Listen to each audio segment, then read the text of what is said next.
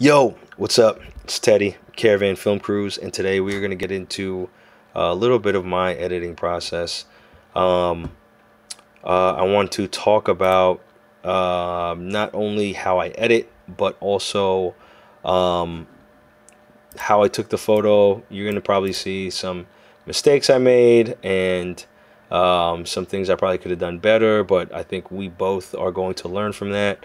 And that's kind of what the editing process is. You know, when you're out and about, looking at the photo through that little tiny screen in the back of your camera, or even the viewfinder, a lot of times you assume that you did a good job, and you probably did. But there are always things you could have done better. There's something you could have done differently that would have produced a different outcome. And so once you get back to the editing, the post-production process, then you suddenly realize what mistakes you might have made, and that helps you to become a better photographer in order to give you a better chance at a better edit later, which you'll still learn some ways of becoming a better photographer, and that cycle just continues, right? So I shoot with an A7R II Sony, with an Canon 24-70 L series lens with a Metabones adapter. I also use the nifty 50. It's very inexpensive, and I think it does a great job. Also, because I shoot with off-camera flash, I don't feel like my lens is the end-all be-all factor in what my photographs are going to look like. So me shooting with whatever doesn't really affect me, lens wise. It doesn't really bother me. What bothers me is how I light my subject in relation to the environment. So speaking of that, you can see that there's a lot of detail here in the cloud, in the skies, and the reason that there's a lot of detail in the skies is because I have something else that's going to light my subject. And without this off-camera flash, this photo would be very dark. Let me show you how dark it actually is with the same exact setting. So you look at these settings. It says 1/2500th of a second and an ISO of 100, which is very, very low. And mind you, even though this is natural light, I'm maintaining the details in here. I mean, I could do a lot. I could lift this up. I could pull these highlights down. I mean, this is the great thing about shooting in 14-bit RAW. But even at 100 ISO, if you look down here in my shadows, super grainy, dude. Super grainy. And I'm at 100 ISO. This is as good as you could get it. Maybe if you got it down to 50, theoretically there'd be half as much grain there, but I still think it would be a grainy photo. It wouldn't be like a nice polished photo. And if I shot it properly, where I exposed it properly, it'd probably be something like that in terms of exposure. It still wouldn't be that great. The best thing to do in that scenario is to move your background to the side here, where there would be some side lighting, and that would give you an opportunity to pull and push and recover data without washing out your image from that bright sunlight that's coming in. So those are, that's what you're doing if you're trying to battle skylight, the sunlight, natural light, in order to get your subject in focus. In your subject properly exposed. However, if you just use off-camera flash, you can get the sky and your subject, and you don't have to compromise. And there's some scenarios where I used some off-camera flash, but just a little bit, just enough. And if I can tweak this in a way where it'll look like a natural light photo. There's photographers, other shooters that have asked me if or took a guess that photos were shot with natural light, and they weren't. I just didn't use as much flash to compensate for my exposure. And that's what's dope about having, using flash photography. I still get catch light in the eyes, and I just give myself a little pop right into these shadowy areas, which would be improperly exposed had I not used, um, you know, off-camera flash, and I just went purely natural. But when you have this very evenly exposed type of look, it's because you're using natural light, and natural light produces that. And I'm, not saying it's bad. I shoot a ton of stuff with natural light. I enjoy shooting with natural light. I use natural light when it best suits me, and when it doesn't, I don't. It's just a tool. You don't use a hammer for a screwdriver, or a screwdriver for a nail. But I do really enjoy having control over my lighting. When you're shooting portraiture photography, your subject is the main subject. Your talent, the model or what have you that's there in frame is the talent. And having a device that properly exposes the model in the way that I like is huge to me. It's major. So, for example, I know we're getting kind of deep into this stuff, but I figure I might as well touch on this. Having the flash up here in this general direction, and having it come down, it swings down like this when it splashes light on the subject. That's one way of lighting it, and I like that way of lighting the subject. But in something like this, where let me pick a good photo. In something like this, where the flash is more off to the side here, more level, you get a different kind of look. And that's what's dope about having flash, man. Like, you can do a ton of different kinds of stuff with your subject. I can have my subject lit from this side, or I think I moved it over. No, I didn't move it over. I kept it the same. But I can really dial in where I want the light to come from, how I want the light to come. Do I want it really soft? Do I want it a little harsher? Do I want it very bright? Do I want it very dim? There's so many options that you get with using flash photography. So that's why I use it. So anyway, so I do that to retain details here in the highlights and make sure that my subject is properly exposed. And then from there, because I don't have to go super crazy with lifting and stretching the image, using pushing the highlights and the shadows to the opposite end so I can bring those shadows up, or I can bring those highlights down. Since I don't have to play that game, my color depth is very well preserved in the image, and I can mess with color in a way that it would be very difficult shooting natural light.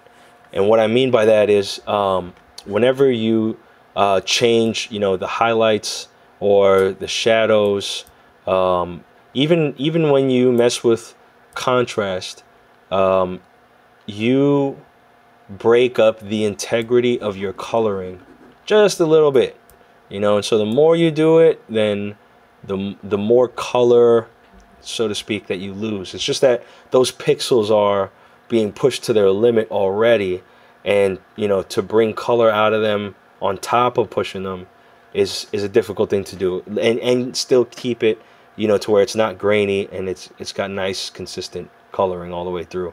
If you're doing professional photography, or if you intend to do professional photography, I should say commercial photography, sorry, how your image looks is important.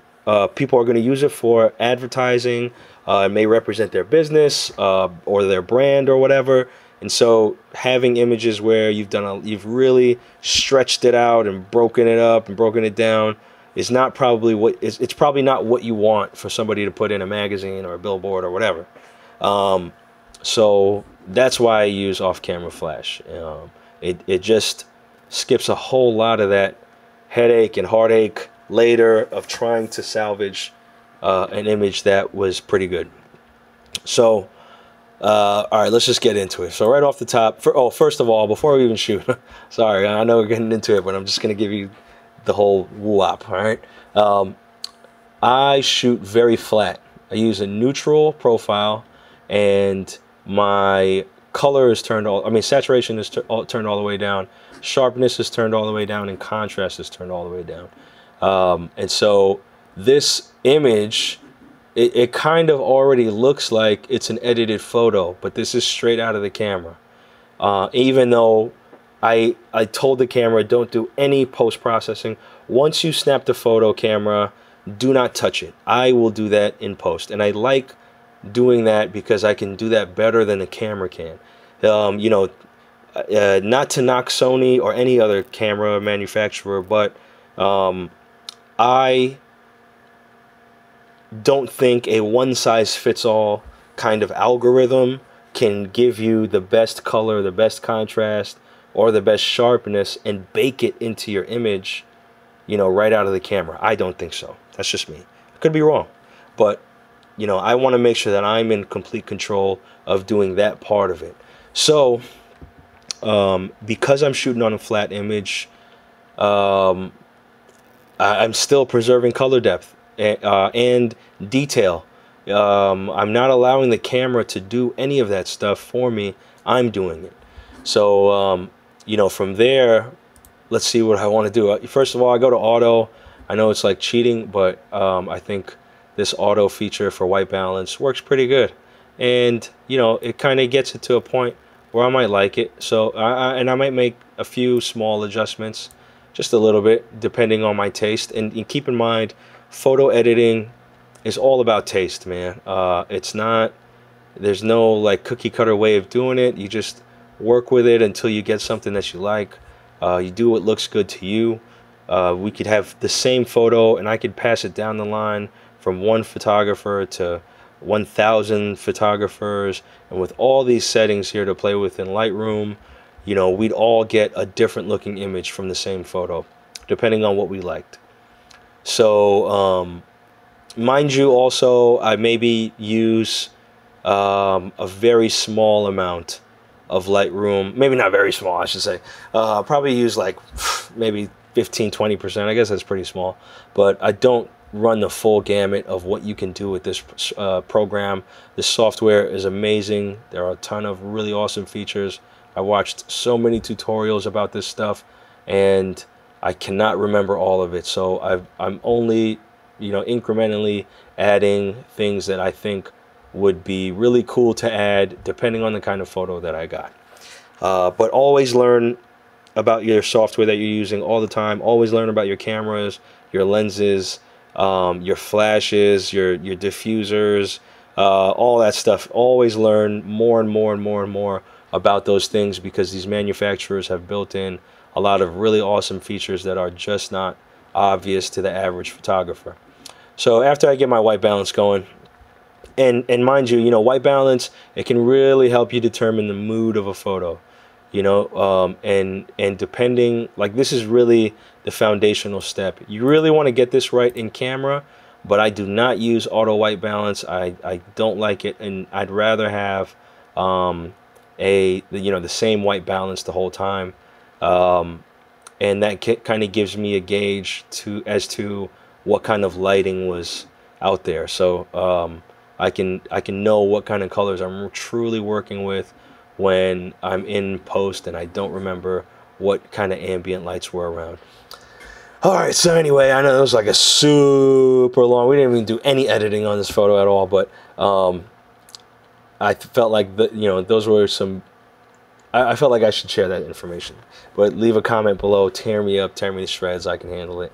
If you don't like to hear that stuff, then we won't do it anymore.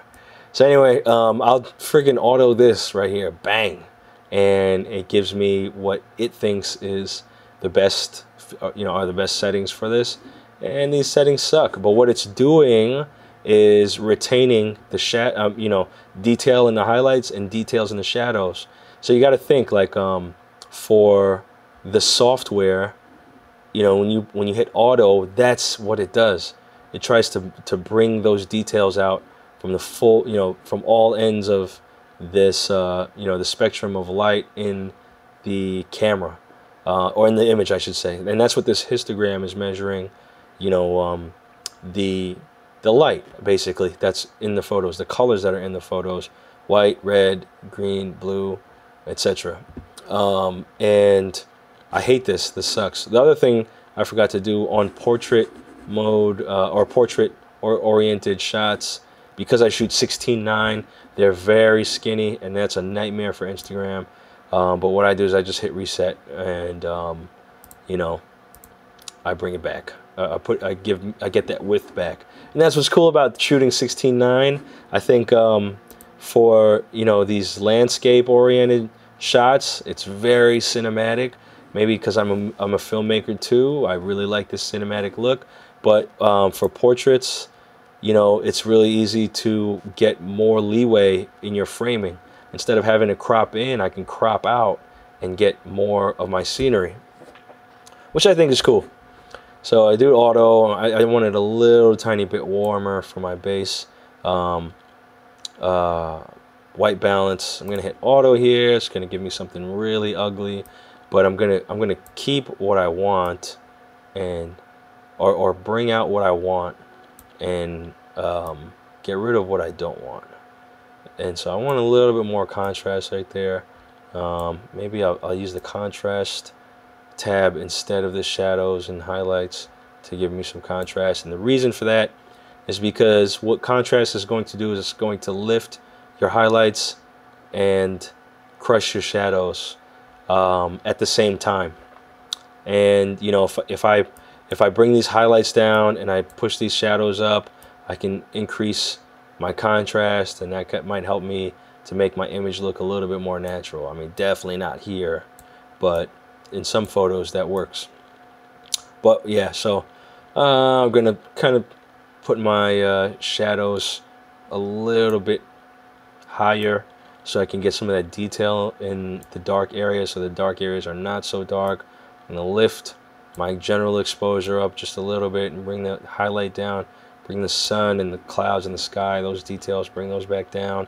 I'm gonna bring these whites up, and that is going to make the brighter parts of your image brighter. That's all. And the blacks are going to go to some of the darkest parts of your image and make them darker. Be very careful with this tab, because depending on what screen you're looking at, you know, if somebody's looking at your photo from their computer to their laptop to their tablet to their phone, whether it's a Samsung or an LG or an iPhone or whatever, these blacks right here are going to look different to everybody. So be very careful with this tab right here. Clarity, it just adds a general sharpness to all the lines. So you know, if you're shooting like a bodybuilder or something like that, you might want to increase that clarity up, because the lines in their muscles and their skin and everything will start to come out. You can also go negative on the clarity, and it kind of smoothens things out. You know, maybe if you don't want to do a whole lot of retouching, but you need to smooth out the face and skin, you might want to go that route on it. Dehaze is going to add, you know, if let's say you had a washed out image like what we had before, I think an image like this, you know, I would dehaze it, and that would basically remove that washout glare that's hitting the lens, which is cool. But I really rarely use it because a lot of my photos already have some pretty high contrast to it. I'm gonna bring the shadows out a little bit, maybe lower my contrast just a tad bit. All right, moving on. I saved this tone curve for last because there's so much you can do with this tone curve, and I feel like it can really add some style to your stuff. So yeah, I love this HSL thing. It helps me control all the colors in the scene. I just love it, man. I really do. Red, you got to be careful. Okay, so look, here's the thing, right? Is that all skin are different. I don't care who you are. I've edited, you know, I'm probably doing, you know, anywhere from 4,000 to 9,000 photos per month, and a lot of them have people in it, and skin is all different. Some people really react to this red tab. Like, as you can see some of his skin reacting to it, but some other people's skin does not. But so you want to be careful, okay? Like, you might be looking at this red in his shirt, and that's what you focus on when you're adjusting this red tab. But keep in mind that his forehead, lips, you know, all this other stuff might also go along with it. So just keep that in mind. Orange, that's usually where most skin is located, is in that orange tab. And I'll try to add some luminance, which is kind of brightening it a little bit. And I'll try to add some saturation, and I'll always come back to skin as I go, depending on what's going on. Another thing to do, man, sometimes I just push and pull it just to see what this is really controlling. And we got right off the bat, just right here on the yellow tab, we have two completely different looks. And you can go either way depending on the kind of look you're going for. I think I'm going to go with the more, golden sunish kind of thing. I'll probably desaturate it and really push it out, and do it like that. Green, obviously, that's for those clovers there. And if I make this very green, it's going to take your eyes off of this blue suit, and it's going to go to the green stuff. So I might like that hue of green, like a really deep, rich green, but I will darken it by desaturating it. And and if I need to further darken it, I'll throw that luminance in there, and that kind of, it's still there. It adds a little bit of pop to this tan brownish area down here by the rocks, but I don't think it takes away from this blue suit, at least not too much, and that's what I'm willing to give up there. This aqua usually is good for the fringe parts of the sky. That's not the one you got to worry about. The one you got to worry about is this blue, because this really can usually, like, if there was a blue sky in the background, this would really affect the blue sky, like really, really well. That those colors would be very responsive to it, very much like this blue suit is. So that's what's cool about this. This tab is I can go green, blue to purple. They are, depends on what kind of look you're going for. I know somebody who saw this was like, "Oh yeah, do the purple, dude," and other people were like, "Nah, do this turquoise teal color." I don't know, man. I don't want to stray too much from his blue, just because it was a nice suit, and I like the color of the suit. I thought Janiel did a great job. I might give it some more saturation and then lift it with the luminance tab, just so it pops. I just want it to pop from the scene here. The next thing is this magenta tab. This purple tab. This purple tab also affects blue very in a finer way, and that's kind of what this aqua tab does for green and this other blue color. It'll just affect it in a certain kind of way. But I might want to go with, I think I want to go with like a lighter blue color, just because this is a little tiny bit of a brighter scene, and I don't know, I think it might be fine. Then magenta, most of the time nothing is magenta, but sometimes like a pink dress or something like that will be magenta for sure. All right, now we go to split toning. So split toning, what we did here is we dialed in, it's not really grading per se, but we're dialing in the color. We're kind of correcting the color of the scene. Now that I look at this yellow, I don't know if I really like it. Maybe I want it to be a little bit more golden. I don't know. I won't make it so orange. I'll keep some yellow there. All right, so with split toning, this is where you have your orange and teal, your green and olive. Your olive and red. Those opposite color wheel type of complementary colors. It's up to you, man. I don't know what you want to do, but I'm gonna play around with it.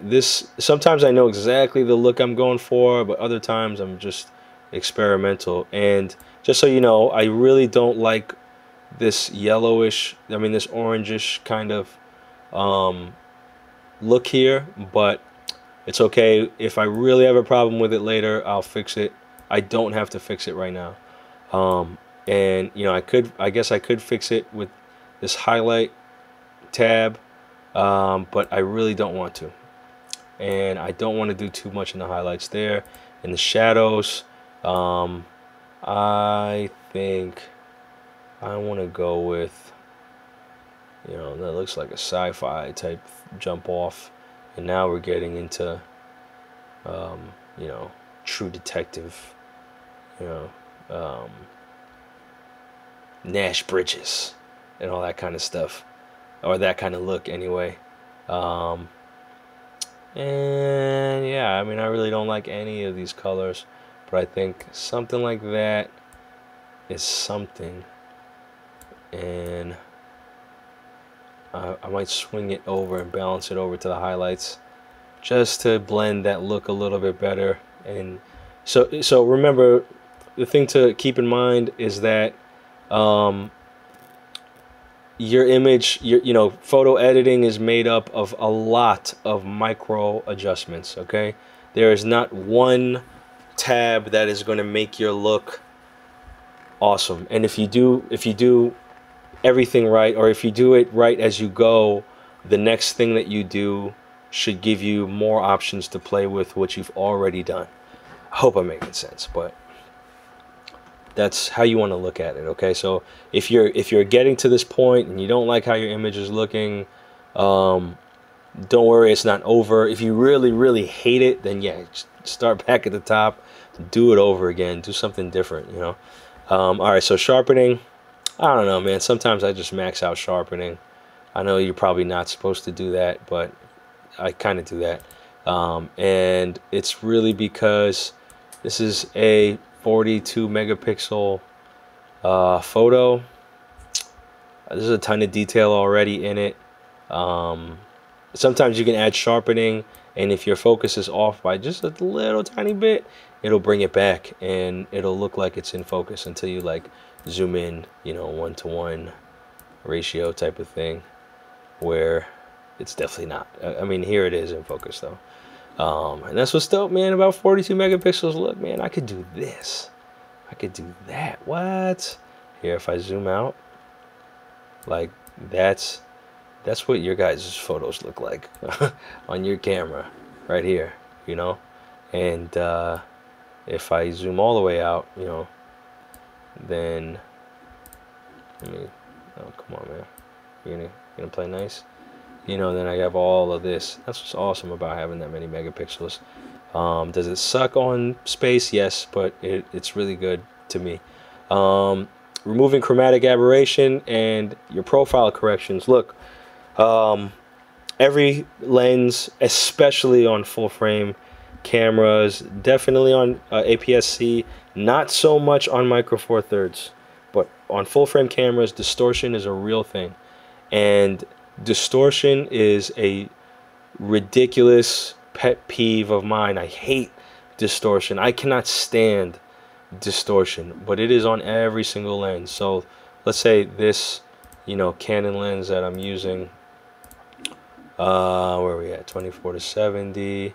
If I turn this off, you can see that it got rid of some of the vignetting from the lens. When you shoot at wide open, there's some vignetting there. The vignetting is like basically the very edges of the rear element of your lens that just kind of nick the edges of your sensor just a little tiny bit, like they're just almost there, and they create what's called a vignette. And if you shoot with an APS-C lens on a full frame camera, you can really see very deep dark vignettes on your corners, which some people like, man. I shot a wedding, maybe it was like my 4th wedding ever. I shot it, and there was a portion of it that had a Canon 5D Mark II on a 35mm APS-C lens. It was video, and it actually turned out pretty good.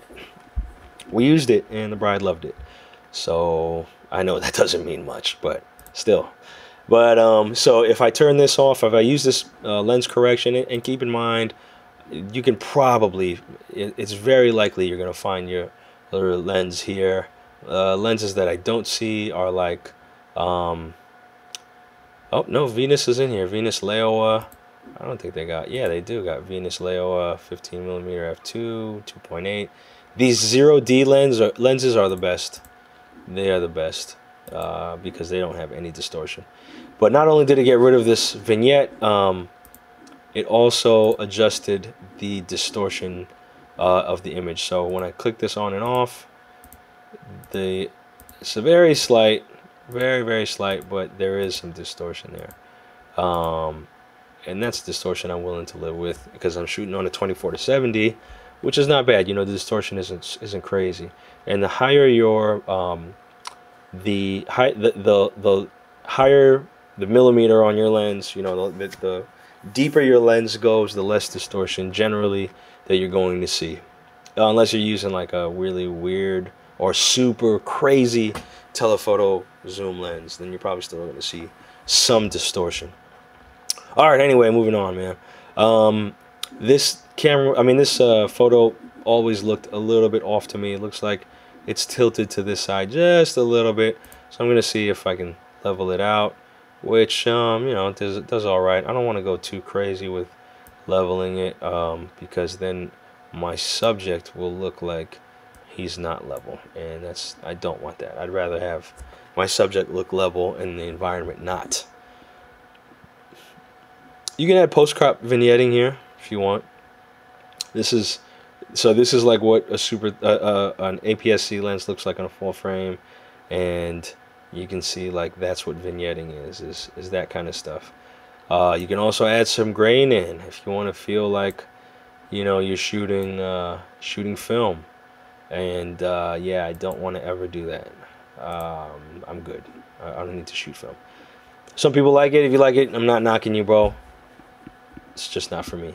So then we come down here to the calibration. So what this calibration menu is basically allowing you to change, you know, the redness of the reds, the greenness of the greens, the blueness of the blues. And by adjusting any one of these tabs, you affect the other colors in your scene. You know, and they respond to, you know, what you consider blue, right? And that's why they call it the calibration menu. This is what do you consider red, and based on that, it lets the profile adjusts all the other colors, which really can dial in, you know, some awesome looks using that. But it's also dangerous territory because you can absolutely ruin your image messing with this stuff down here. So make sure that before you hit export, it's something you really like. But we're going to do that right now. We're going to mess with it. So if I want, you know, more cooler tones, then I'll go into this green area. It gives me a cooler look. Be very sparingly with this magenta tint into your shadows. You know, it's not always the best thing to do. I think I want to lower this exposure just a little bit. Felt like it was too bright. I'm not a big fan of, you know, very evenly lit kind of things. You know, I want some depth and contrast. All right, so with the red, you know, watch the skin tone. You can somewhat correct this stuff a little bit later, but you just want to be careful, man. The more you can get right in the beginning of whatever you do, you know, the better off you're going to be. And I already know what the blue is going to do, so I'm just looking at the rest of the colors. In relation to the skin tone of his face, you know, I think that's cool. And then this really gives you that hipsterish, you know, orange and tealish kind of vibe here. So you look at the before. Oh, sorry. Oh, sorry. Come on, come back. If you look at the before and after, you know, it's a little bit of an adjustment, but I think it kind of blended the overall look of the image together. I'm gonna go back to these greens because I want to give it a little tiny bit more life into there. Oh, I'm gonna need to push this, and I'm gonna darken this out just to give it a little bit. It was too yellow. I didn't like that. All right, now I'm going back to the tone curve and shoot, man.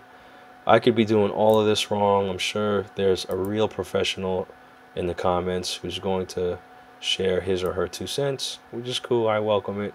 Maybe we could talk about it. But this is what I'm gonna do. I'm gonna add some blue into the shadows just because.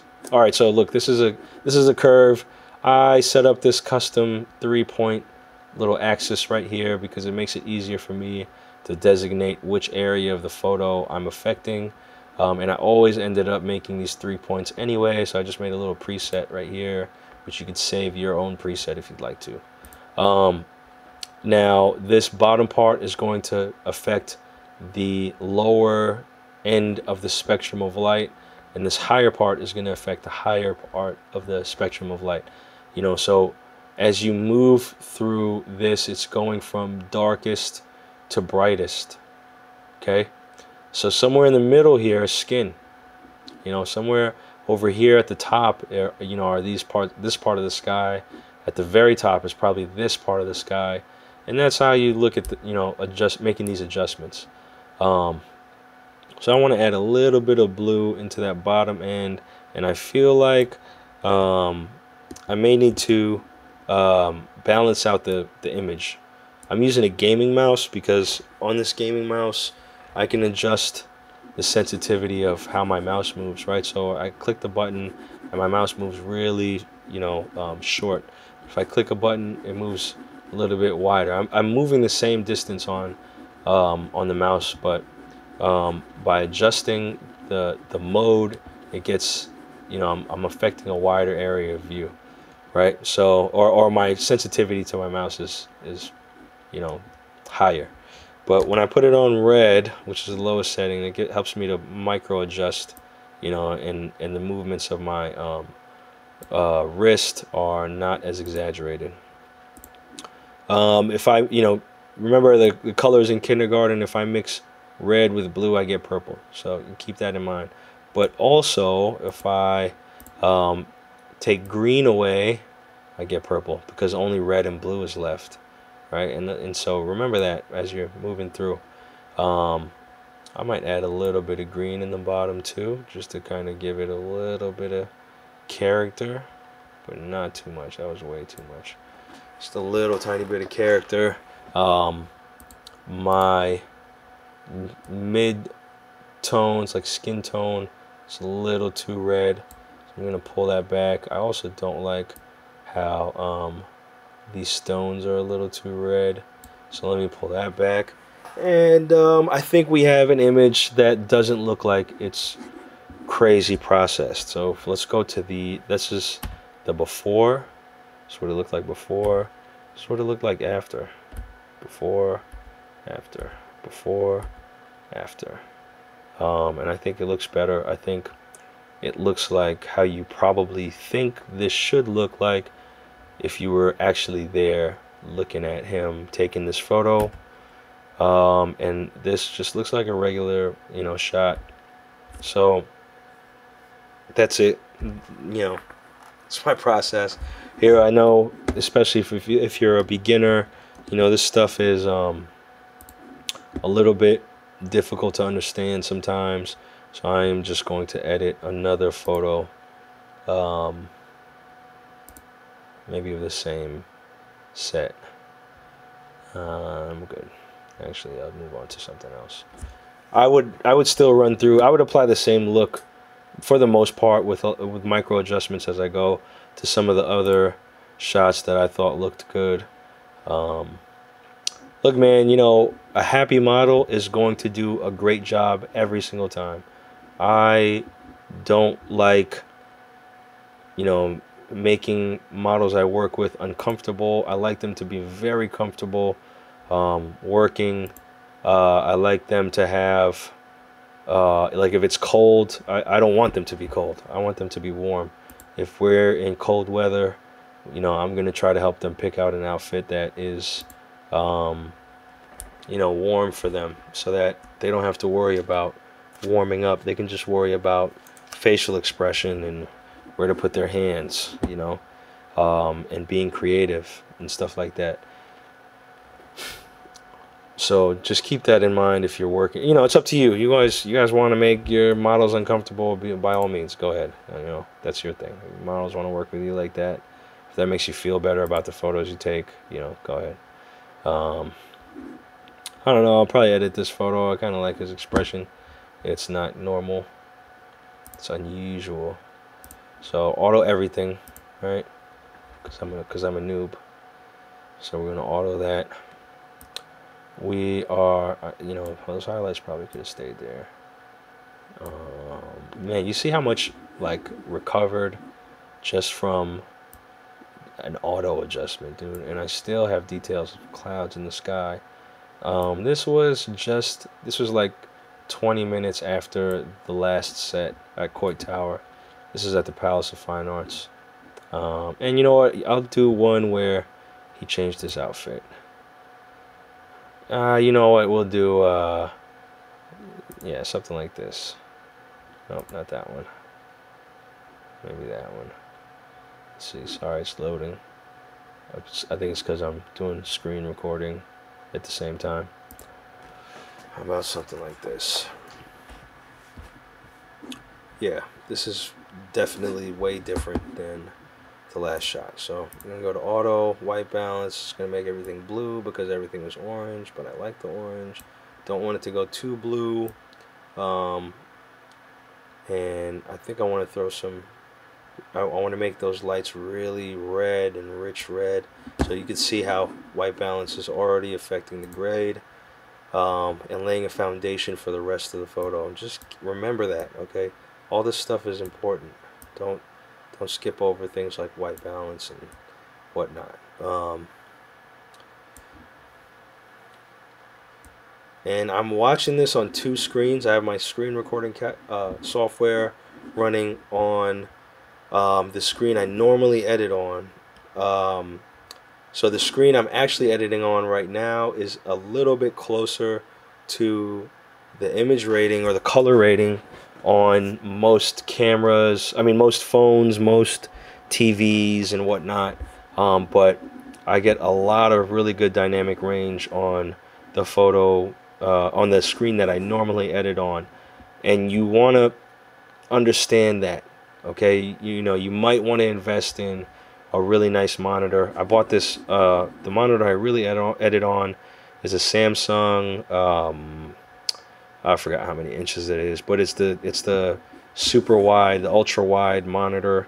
I bought it with Bitcoin last year when Bitcoin was real high. Shout out to Bitcoin. Off Craigslist. This guy took Bitcoin for it. But yeah, so keep that in mind, right? So I know that on this screen I'm editing on, the darker parts of the image are going to look darker, right? And on the other screen, the darker parts of the image are not going to look as dark. Keep that in mind, okay? That's important to know. I think my shadows are too lifted. That's cool. Maybe we'll lower contrast a little bit. I don't need as much contrast at night because my scene is generally darker. We're not quite at night, but it's definitely not bright out here. And I'll use whites to lift the brighter parts of the image. And man, this thing right here is dangerous, so be careful how you use it. And I'm gonna add some clarity, and that's it, man. I don't know, I like the color, so I'll leave this vibrance. Good job, Adobe.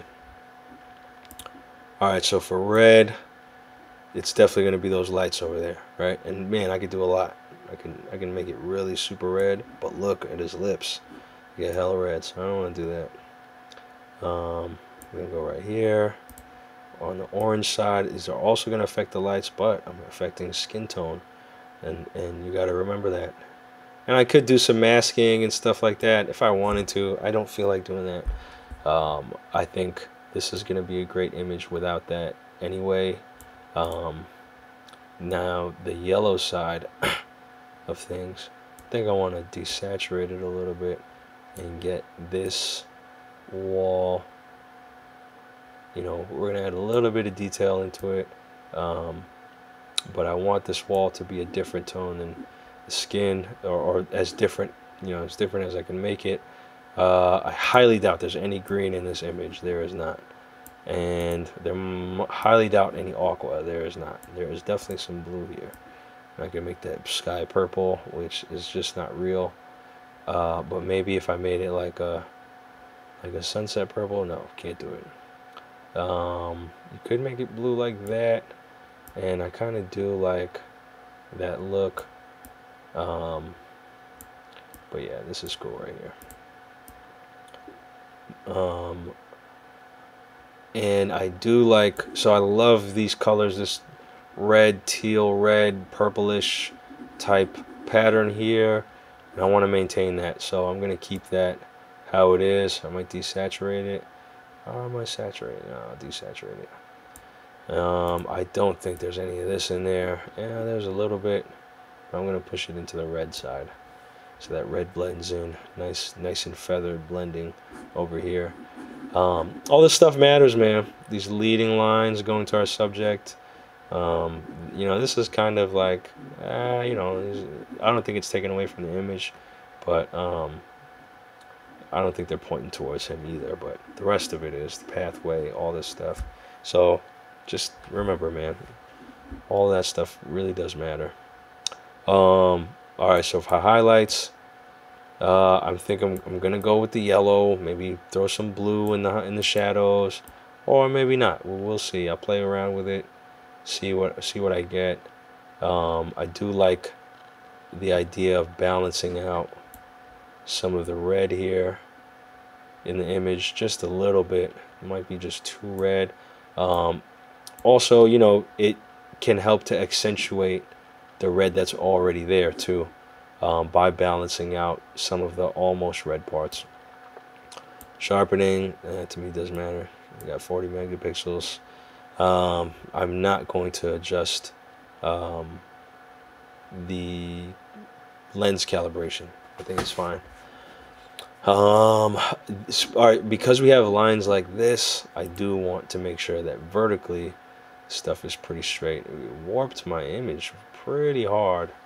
Really hard. So let me see if I can make it level, and that straightened it out a little bit. I think that did a good enough job. Yeah, boom, that did a good enough job. Okay. No vignetting, no grain. I don't want any of that stuff. And I think I'm gonna go with a little bit of purple in the shadows. And here's where we can really adjust the red on this grade and how this red stuff looks. I think that's good. I don't want it to be too red. Let me see if I can pull this skin tone back. Yep, there we go. Yep. Yep, perfect. Okay. And voila, not really though. Let me go and make these adjustments here. I think I want to go with the green, and if I am correct, I can push some green. Nope, I don't want to push any green there. Let me see if I can bring that suit some detail, which might be good. I might add some red into the shadows though, just a little tiny bit. Let me adjust my mouse sensitivity. That's really for like snipers when you're playing the games and stuff, you know what I'm talking about. I play Last of Us though. The Last of Us is the best game ever made, hands down, bar none. Don't even try to argue with me in the comments. I'll block you.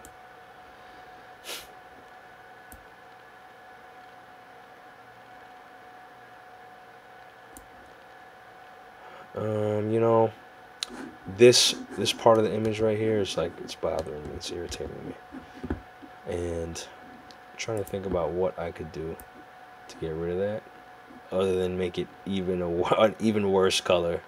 Don't want to do that. So what I think I'm going to do is I'm going to go to my white balance. I'm going to push it a little bit more blue, but see how I'm affecting the entire image now. you know, which is it could be good or bad. Gonna try to bring that skin tone back, you know, that depth of the skin tone back. Um, there's too much blue in the shadows with his suit. Let me get rid of that. Actually, ooh, this is very, no, it's alright. I don't want to do that. Let me make a micro adjustment here. Let's see if, yep, there we go.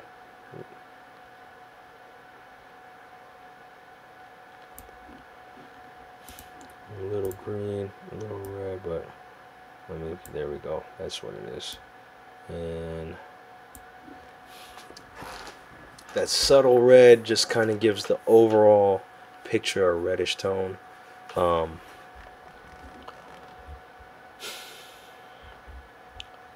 This is a rather difficult photo to do, which is great because now we get to hang out and talk about it. See where I messed up at. I think where I messed up at is I should have feathered the flash, or flagged it off to where I didn't get this pillar lit as well as my subject. And there's a number of ways you could do it. You could use a strip box instead of a beauty dish like I use, or I can just angle the flash. Instead of pointing this way, I could push it off a little further here and angle it to where the edge of the softbox is what's lighting my subject, instead of lighting the pillar, and the middle of my subject is, the middle of the softbox is lighting my subject, and then this is dead air that doesn't get lit. And that's one thing I could have done different to help me with my color grade. I could also mask this, but I think it's fine. I think it's alright. Maybe I'll make it a little bit darker of an image to give them a bit more focus on the subject. This is very Star Warsy. It looks, I don't know, to me it looks Star Warsy. Could be wrong though. But yeah, we're gonna keep that one, and that is gonna conclude today's session. This is probably a very long video. Probably didn't have to be that long, but it turned out to be very long. But thank you, I appreciate it. If you stayed to the end. Sorry if I completely wasted your time and this absolutely sucked. Like I said, hold no punches in the comments. I'm ready for you, YouTube. Do what you're gonna do. I know you're gonna do whatever it is that you're gonna do. But yeah, follow me on Instagram, Caravan Film Cruise. Go to my website if you want to. You can if you want to. Check out some of my stuff. Obviously, you're on YouTube. Follow us on Facebook. Like us on Facebook.